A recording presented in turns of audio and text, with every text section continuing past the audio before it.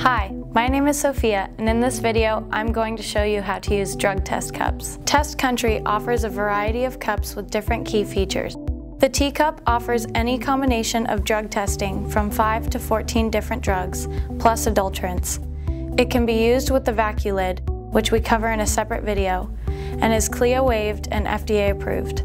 The iCup can detect up to 12 different drugs, is FDA approved, and has excellent shelf life. The flat front of the iCup makes it easy to photocopy results. The Quickscreen cup is made in the USA, tests for up to 12 different drugs, and is CLIA-waived and FDA approved. Our own DrugConfirm Advanced cup is fully customizable and can screen for up to 14 drugs in a single test. The cups are also available with the 80-hour ETG alcohol test, synthetic marijuana, also known as K2 spice, and adulterant testing variations. DrugConfirm Advanced is also available in a flat panel version, which makes photocopying results easy.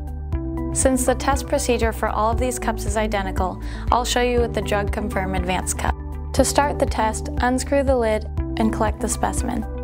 Take notice of the convenient fill indicator line between 30 and 100 milliliters to ensure appropriate level of specimen collection. After the specimen has been collected, fasten the lid securely and return the cup to the collection official.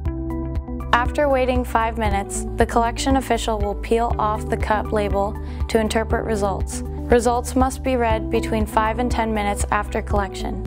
Do not read after 10 minutes. The results are invalid. Negative test results will show 2 lines, one in the control region and one in the test region. Presumptive positive results will show only 1 line in the control region, and invalid tests fail to reveal a line in the control region. Please note that even a very faint line is considered a negative reading.